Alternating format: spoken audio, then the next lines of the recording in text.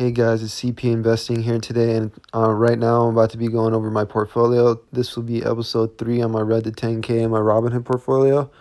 And right now, today I am 5.37% up.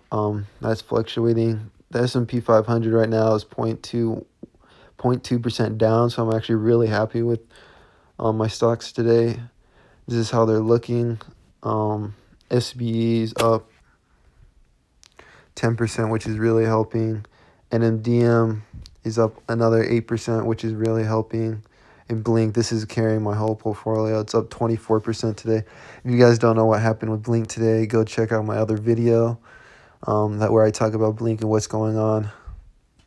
So, yeah, today I added a few stocks. Today I added Qualcomm, I added Google, and I added Facebook. I just bought a little bit of those stocks because I think that their prices got hit a little bit too hard. And with the virus going around, I think people are overselling tech companies, and I think something like Google, Facebook, and Qualcomm shouldn't be affected this much. So I think in the next couple of months, these stocks will definitely go up, and I'll continue to add a little bit more money into those stocks. So today, like I said, I'm 5.27% up. This week, I'm up 13%. This month, I'm down 0.5%. Past 3 months, I'm up 17%. This whole year, I'm up 16%, 16.5%. And all time, I'm up 16.49%. Excuse me. Yeah, so this is the road to 10K.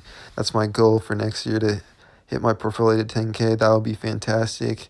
And along the way, I think I'll be adding a few bucks here or there, because adding or buying on red days, I think, is a fantastic idea, good idea.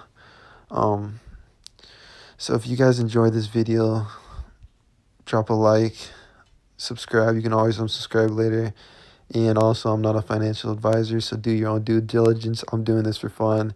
This is my money. This is what I'm going to do. So I'm not giving you guys financial advice. I'm just showing you guys what I'm doing. So thanks for watching the video. Peace.